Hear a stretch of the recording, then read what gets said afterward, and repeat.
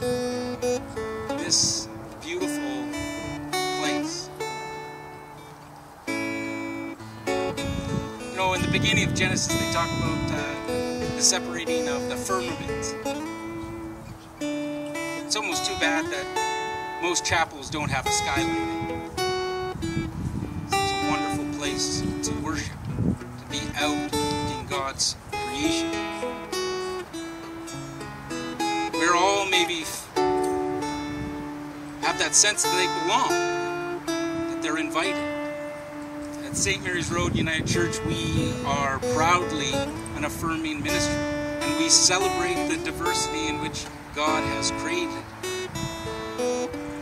We love the fact that God has created us with different gender identities and sexual orientation. That the Word of God has come to us in different creeds, or no creed, in the science itself. We love that we grow to different ages and have different abilities. This is all part of God's beautiful creation, including animals that are not human. So I'm grateful to see some of God's creation that have a special bond with you here today. We also gather on this space, the traditional territory of the Anishinaabe of Treaty 1 and the homeland of the Red River Métis Nation. We are called to be a grateful people. Let us be grateful. Amen. Oh, hello. Now it's your turn. Now it's your turn. Now this is specifically for our four-legged friends. I think we only have four-legged friends here. You can point it out if we have three-legged friends or other. God created all kinds of creatures. Some with wings, some with tails, some with feathers, some with nails, some with 2 legs, some with 4. Yep. Some who crawl and some who snore. God created us to be friends. We learn from our furry, feathered, fine friends to obey and to follow. We follow the way of Jesus. We learn from our animal friends to be joyful, to welcome, and be thankful for our food. The way of Jesus.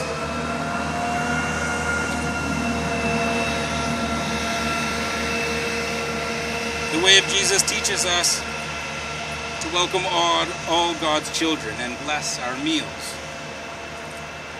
And so we also learn to trust from our animal friends, learn to trust and to wait. Because sometimes the answer to our prayers takes time. We learn from our animal friends how to receive love and how to give love. Today we ask God's special blessing and give thanks to our animal friends. We pray a blessing for their health and their strength. I ask this in the name of Jesus. And gathered with our animal friends, we pray for all of God's wondrous creation. Amen. And now, while you noodle, I'm going to go around and bless animals.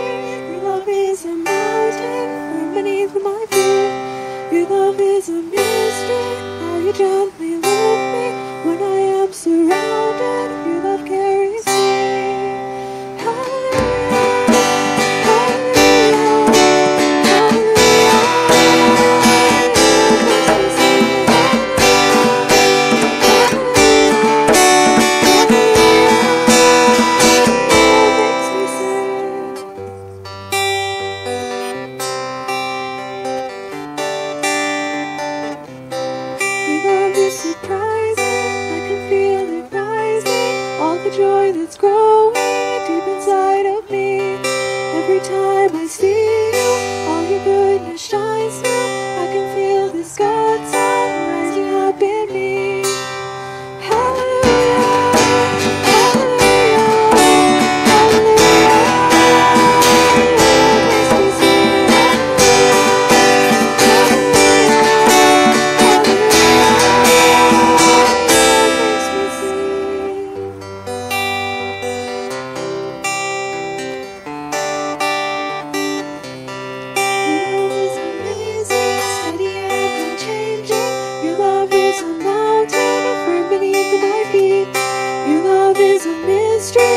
you gently lift me when I am surrounded. Your love carries me. Hallelujah,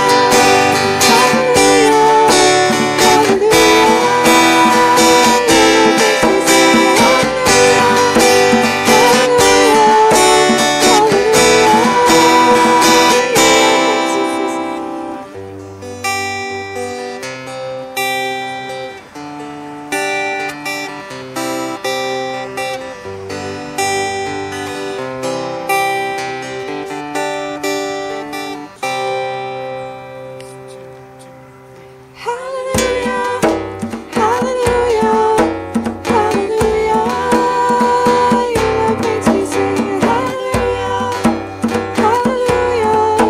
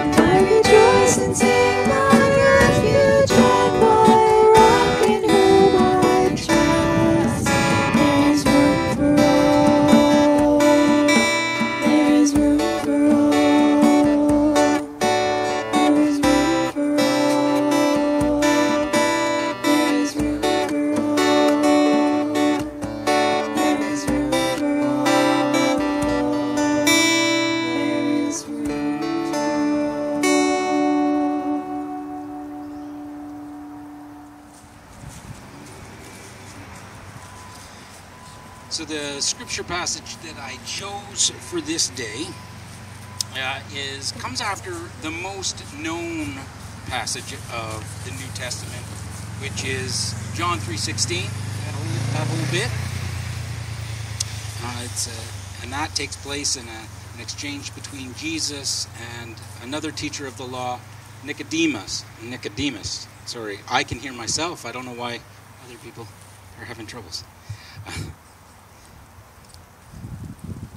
I haven't had to do this live in a long time.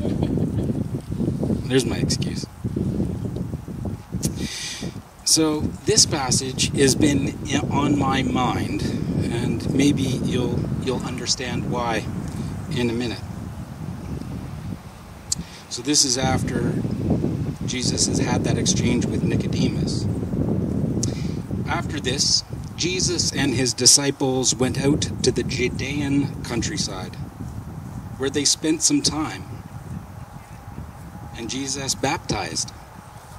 Now John was also baptizing, because there was plenty of water and people were coming from all over to be baptized. An argument developed between some of John's disciples and another, this certain rabbi. And these disciples came to John and said to him, "Rabbi, that man who was with you on the other side of the Jordan, the one you testified about?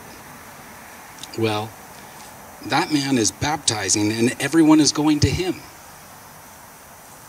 To this, John the Baptist replied, "A man can receive only what is given from them. It was given from heaven. You yourself can testify that I said that. I am not the Messiah, but I am sent ahead. The bride belongs to the bridegroom.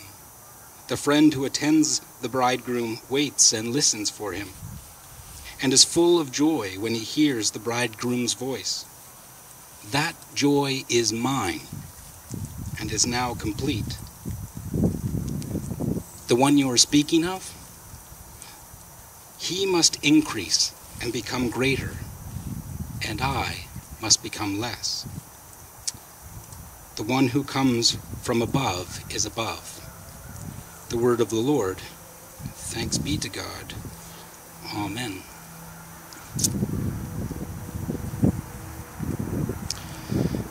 A couple other things that had been on my mind is a quote that is on Stephen Colbert's desk. "Joy is the infallible sign of God's existence." And the other is the first question in the shorter Westminster Catechism. What is the chief end, the purpose of humanity? Our reason, our purpose is to glorify God and enjoy God forever.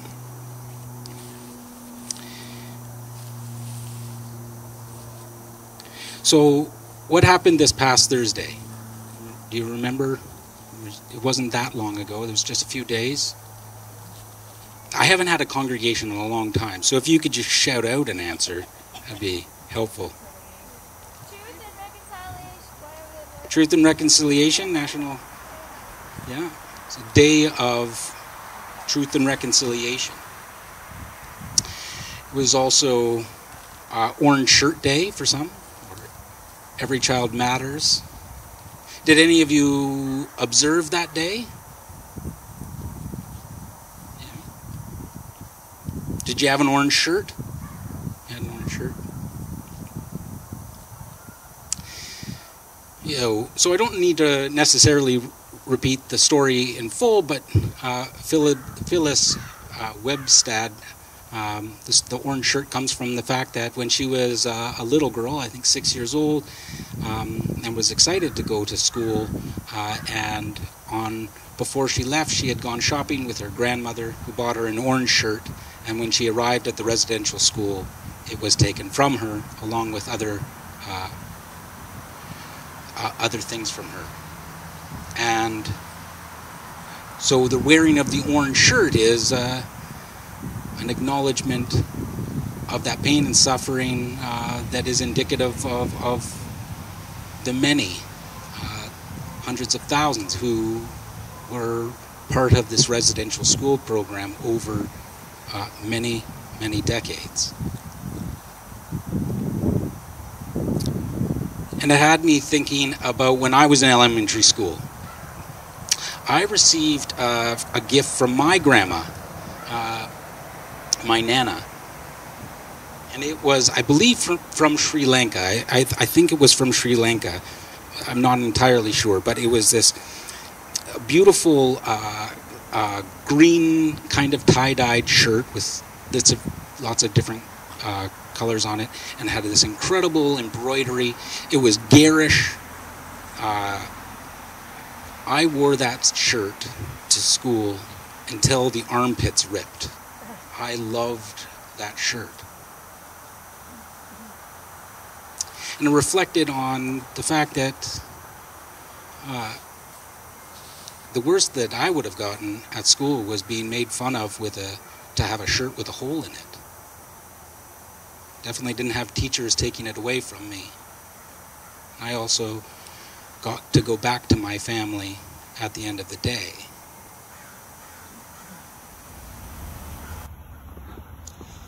Struggling to know exactly what it is to be an ally for many different things in this time, in this day and age of truth, as we move towards reconciliation.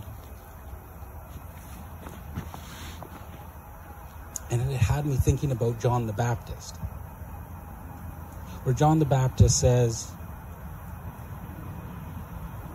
"He must increase that that he may be greater, and I must decrease." And that role of us that are allies, whether it is for LGBTQ rights and recognition, especially now for trans individuals, or whether it is for our neighbors who are indigenous, and how to be supportive of hearing their truth and their voice and listening for the gospel that comes from them, rather than having a pulpit. John didn't say, "He must increase and I must disappear." He said, "He must increase and I need to decrease." I feel like the important part of the gospel for us allies right now, those of us who are allies, is to recognize the privileges that we've had for most of our life, and how our voice, because of that, is often sought, and we have power in that. And we have that opportunity to find ways of amplifying and listening to others, and the wisdom that comes and is born from their experience. Amen. For communion today, I'm going to invite Julian up.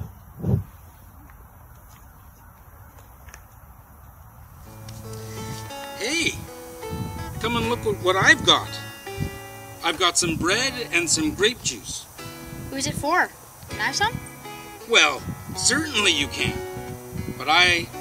But will I let you have some? Please.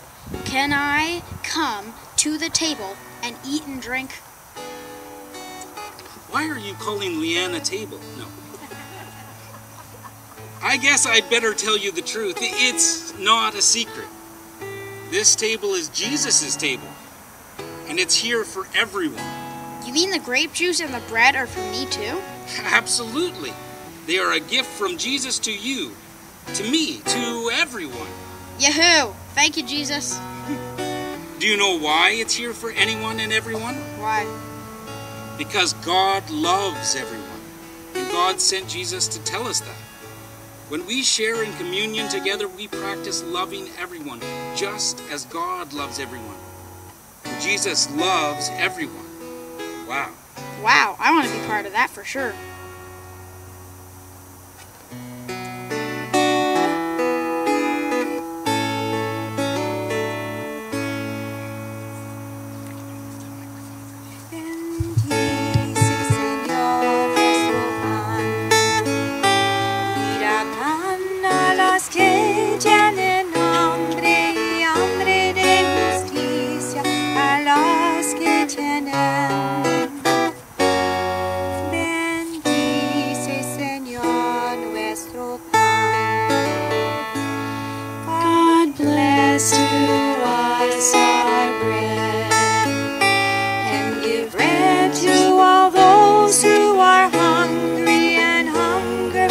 justice to those who are fair.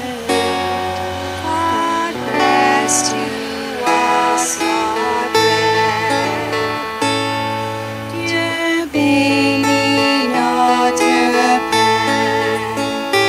Donne du pain à ceux qui ont faim. Donne faim de justice à ceux qui ont du pain.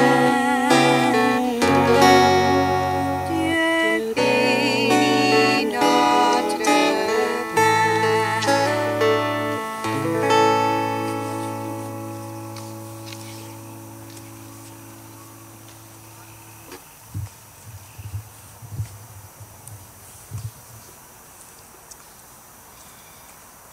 God be with you. And also with you. Lift up your hearts to God. We lift them up in thanksgiving and gratitude. Let us give thanks. Let us give God our thanks and our praise. It is right to give God our thanks and praise. Can you remember all that God has done over the years? Can you remember why we give God thanks and praise? Let me think. God breathed all creation into being, filled it with love, making room for cuddles and kisses. Okay. God spoke to people in ancient times, teaching and leading. Even Adam in the garden, Sarah and Abraham on a very long walk of faith, Miriam and Moses wandering in the desert to become the people they were to become, Ruth and Naomi growing into families one, women and men prophets now and then who point out God's road signs of faithfulness. With all that help, we must have learned a lot. Not really. For we found excuses to turn away. We've ignored how God calls us to love as we are loved.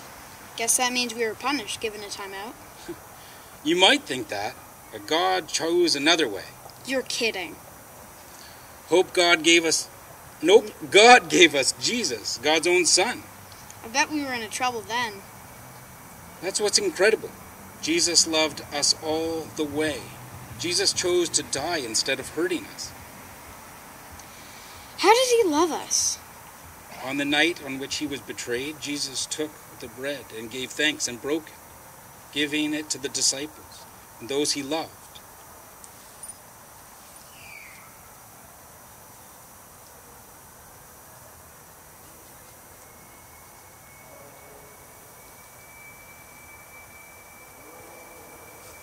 Saying, "Take, eat, this is my body broken for you. And as often as you do this, do it in remembrance of me." In the same way, he took the wine, and after giving thanks, he poured it out. He said, "Drink all of this. This is the cup of the new covenant poured out in my blood. Drink this in remembrance of me." And so, in that room with friends and companions, Jesus taught us true love, the path we are called to follow. Let's ask God to come and bless what we are about to do. God, come and be with us in the grape juice and the bread. Send your Holy Spirit to breathe on us and into us, giving us deeper understanding and insight that we might live as your people, living others as you love us. Amen.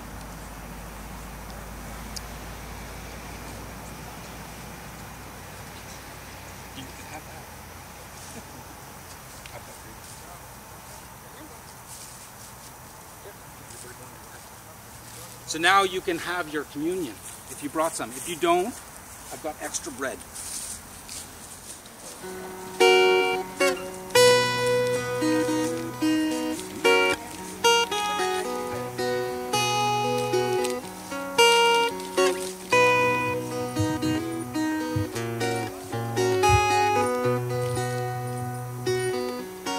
All who are weak, all who are weary, come to the rock, come to the fountain, and all who have sailed on rivers of heartache, come to the sea, come on.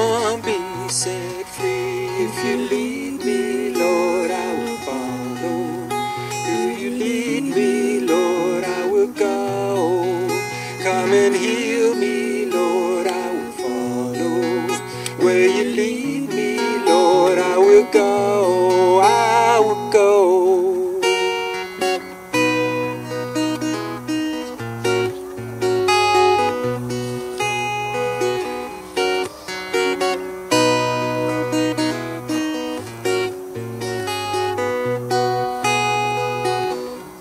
All who are weak, all who are weary,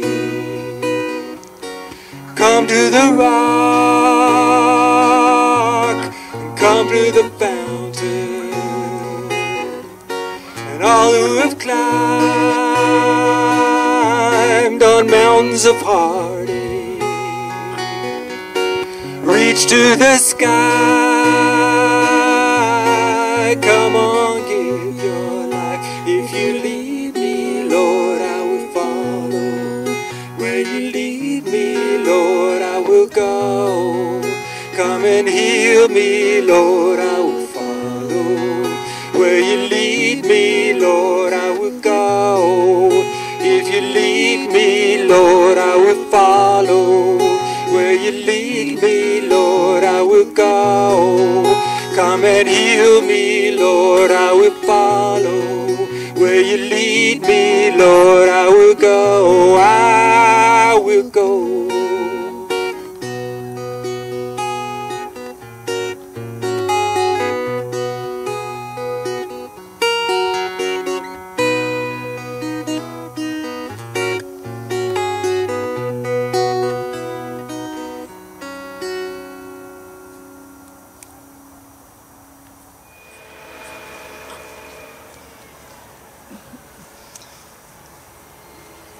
Let us join together in a prayer of thanksgiving and joy.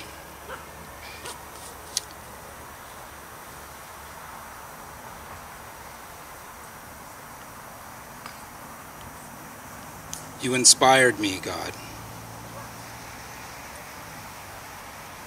You took away from me. In the grape juice and in the bread, in the old and the young, coming together around your table, the hunger for your love I once had, the thirst for others to love me just as I am. I know I am loved, fully and completely and thoroughly. As we face hard truths in a time of reconciliation, let us face this. Thanks be to God. Amen. And music. Do we have any music? Sure. That pretty much concludes today's service, except for a last song. Is that what we got? Sure. Could I get the singers to come up and join in Holy Lord?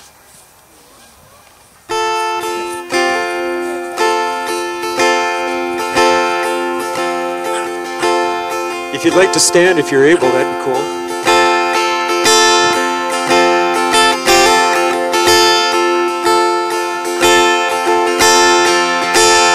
Holy, holy, holy Lord, God of power and might, heaven and earth of your glory are full. Hosanna, Hosanna, Hosanna in the highest. Holy, holy, holy Lord, God of power and might, heaven and earth of your glory are full. Hosanna, Hosanna, Hosanna in the highest. Blessed is he who comes in the name of the Lord. Blessed is he who comes in the name of the Lord. Holy, holy, holy Lord, God of power and might, heaven and earth of your glory are full. Hosanna, Hosanna, Hosanna in the highest. Blessed is he who comes in the name of the Lord. Blessed is he who comes in the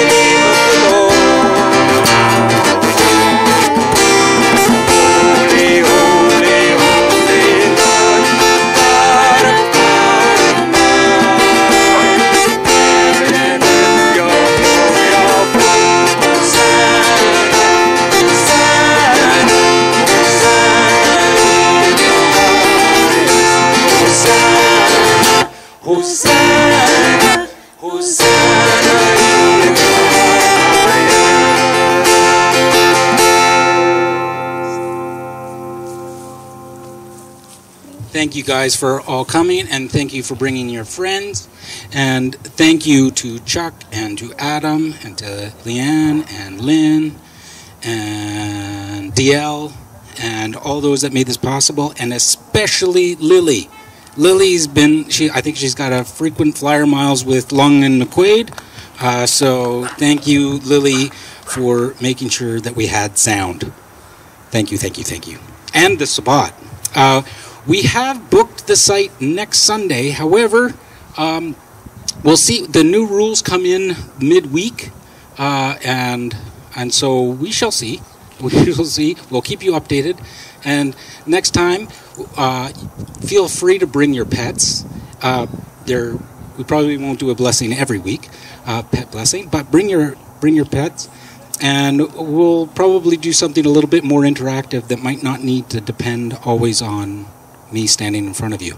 So we'll work on that. Also, if this gets online on YouTube in some shape or form, Alice Moore, who passed away about over a year ago, her family is able now to have a memorial, and it will be at the church on October 16th, and more information will be posted, but just thought I'd let people know. Okay, thank you, everyone. God bless.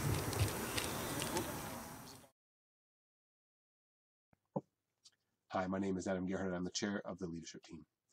And so concludes our worship, our first in-person worship in months and months and months and months. And it was wonderful, though not without its interesting challenges. You probably noticed, and it wasn't just your eyes, that the background video there was out of focus, which was me. Sorry about that. And we had some clippy stuff with the microphones and the speakers, and there were trucks driving by from time to time. And it was wonderful. It was wonderful to be there. The sky was blue. The leaves were falling. The Spirit was moving. It was wonderful. So this is going to be something we're going to keep trying. We're going to do another outdoor worship service next week, hopefully, weather permitting, and we may continue from there. One of the challenges with outdoor worship is the music and the instruments. And so about 10 degrees is where it gets, is the sketchy line where instruments don't play so well outside. So that's what we're going to be paying attention to. We could very well be out in our snowsuits in the middle of January doing worship. It just would be different and wouldn't have any played instruments. We are also looking, though, towards indoor worship and what some of the rules and restrictions will be around that. The restrictions are changing this week, and we're looking more into what those means. We do know that you'll need to be fully vaccinated. The leadership team already met and decided that that would be a requirement, but provincial health orders now mandate that. And so if this was a conversation point for you, a place of discussion, if you haven't been able to be vaccinated yet, I'd encourage you to go and speak with your medical professionals in your life and to get vaccinated if that's the appropriate choice for you, because that is going to be a restriction for coming to worship. There's going to be a there's going to be a survey about in-person services coming out very shortly, just to get your feedback about how what you need from an in-person worship and what some of the worries are for you. We know lots of folks, for us, for example, our children aren't fully vaccinated yet because they aren't eligible. And so other folks will be in similar boats. There are people that are still in vulnerable situations. And so in-person worship presents some challenges. And so we need to understand those a little bit more to make sure the congregation is ready to start coming back, or enough people in the congregation are ready to start coming back that will do that. It will mean flipping how we do online worship. We'll start recording the services very much like today and producing them after the worship. So they won't be ready for Sunday morning. They'll be ready for Sunday evening, Monday, sometime during the week, like that. We'll figure out the rhythm as we get into that. So we will be doing this for the foreseeable future, the online worship, but it will start to be driven more by the in-person worship and won't be sort of a primary online production. So with that, hopefully we'll be able to have more folks out next week and to participate in in-person worship. It is wonderful to be together as a worshiping faith community again, and look forward to seeing you all very soon. Blessings.